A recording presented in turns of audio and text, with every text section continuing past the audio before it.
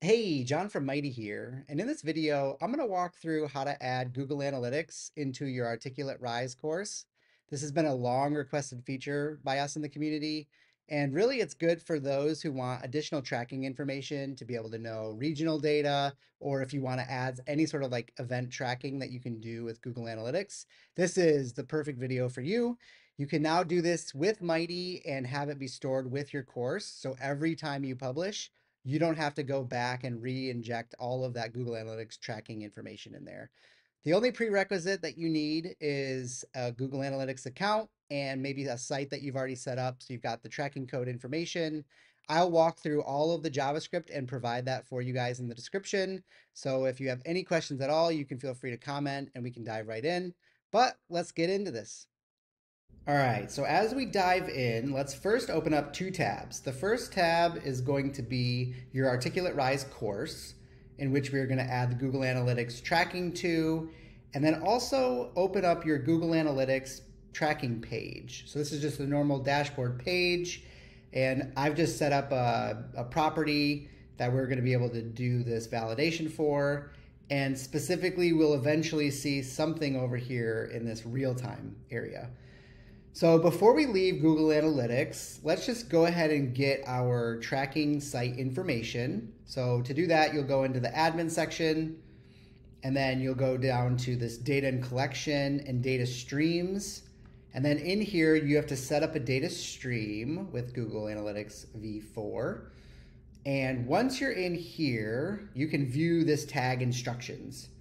Once you view tag instructions, this will reveal the JavaScript that you would typically just put inside of your index.html.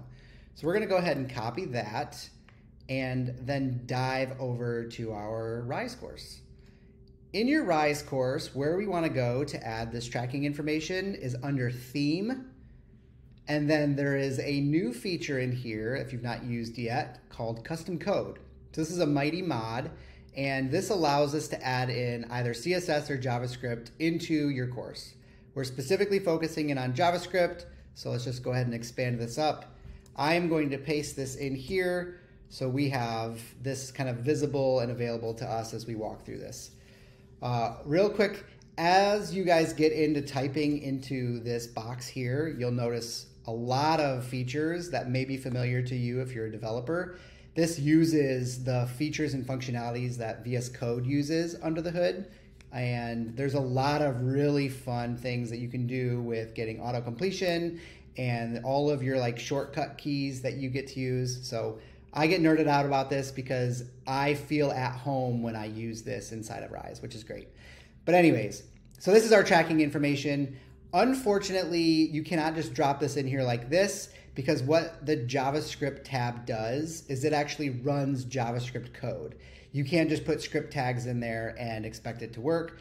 So all we have to do is convert this code into JavaScript that would essentially mirror what this code is doing. So let's go ahead and do that. So first steps is we're just going to create a script variable, and in here we're going to create this element. And as you can see, as I type, like it's giving me auto completion, which is incredible. Again, very fun for us who are in the development space and don't want to have to remember all these functions. This is perfect. For everyone else who doesn't care about this, you'll just be able to copy and paste it. But anyways, so as we go through, we're going to create this script and we're going to set the source. The source that you would get is between the script tag. It's basically replacing this first line here. So this will set up that source, and then we are going to also set up the attribute. So we'll do set attribute, and in here we are going to do the async attribute, just giving it an empty value. So now we've got a DOM element created that we then need to add into our course once this gets started. So the way that you'll do that, and I'm just going to drop in this so you don't have to watch me type it, is we are going to first query out the head tag, and then if that exists, append the script to that. And then we're going to run a function that doesn't exist yet called start analytics, which is what this will contain. So Let me go ahead and grab that. Let me create a function called start analytics. Wow, that's amazing. It auto completed. And we can uncomment that code, and we can now uncomment this. And then that takes care of the two sections of what you would normally copy and paste out of the analytics tag information. So basically it creates a script tag, adds that to the head, and then runs this function once that's there, which sets up our Google Analytics tracking. That's it. That's the whole thing that you have to do, which is amazing. So now we have this. This exists. We can save this custom code mod. And at this point, we can now publish this either out of Articulate Rise and put this into wherever you deliver your content at. And Google Analytics tracking should work. But we are going to actually just publish to the Articulate review tool. So that way you can see within Review 360 the tracking information up and running. So let me go ahead and pause here, and I'll be back inside of the review. All right, we are back in Review 360. I published this, just called it Google Analytics Test. This is our course.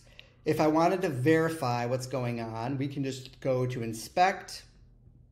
And in here, this is our iFrame of our course. And we can see inside of the head tag, here is our JavaScript that it created. So this is the analytics script tag with the async property on it.